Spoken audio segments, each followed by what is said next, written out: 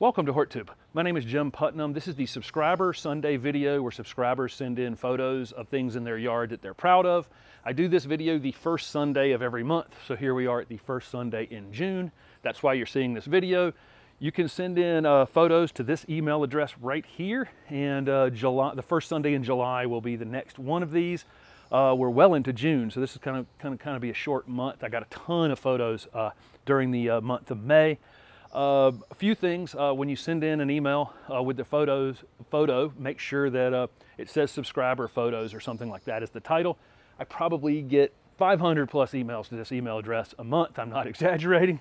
And it's a little hard to sift through when I go through and create this video.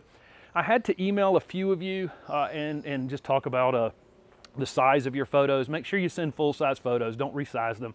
What I'm really looking for here is one great photo, not seven, little teeny tiny photos because those just don't show up very well on YouTube. So I had to, I emailed the folks that I did not include, and then you'll see a few more in the video where they're not full size, where I'm able to use them, but they're still not great. So one large photo, and turn your phone sideways. If you're taking them with the phone, YouTube shows everything this way and not this way. When you're taking photos for Instagram, we take them with the phone this way, and on YouTube, turn it this way.